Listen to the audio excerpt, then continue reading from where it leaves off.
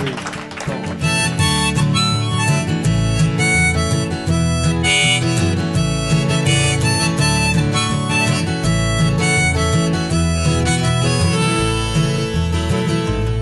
Well, the phone rang Sunday morning, and like a fool, I picked it up.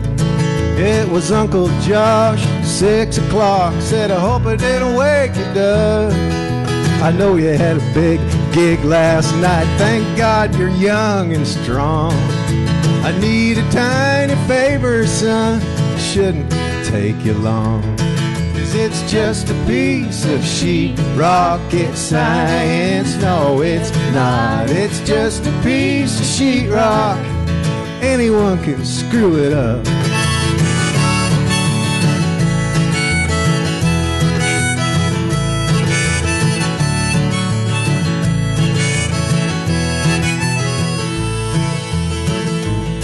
Well, I showed up with my sheetrock. I shook my head and yawned. I could see Josh rocking in the living room. The front of his house was gone. I said, nice little project, Uncle Josh. He said, Dougie, don't be sore.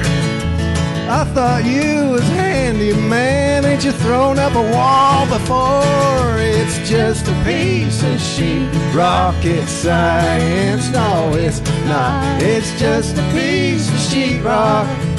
Anyone can screw it up.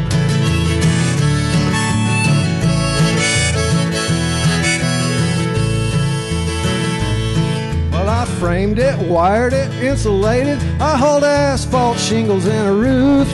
I was nailing up the shiplap siding when Uncle Josh yelled, Doug, you goofed. You forgot my picture window.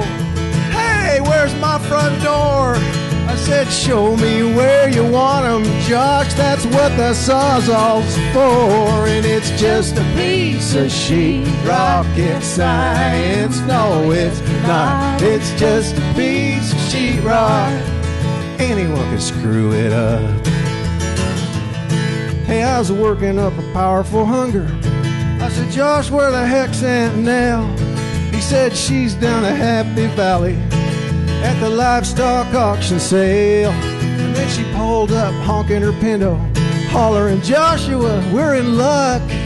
I won 5 muddy hogs back in Spanish Fork. I see Doug's got his truck. It's just a piece of sheetrock science. No, it's not. It's just a piece of sheetrock. Anyone can screw it up. Yeah, it's just a piece of sheetrock science. No, it's not. It's just a piece of sheetrock. And then maybe just a little mud.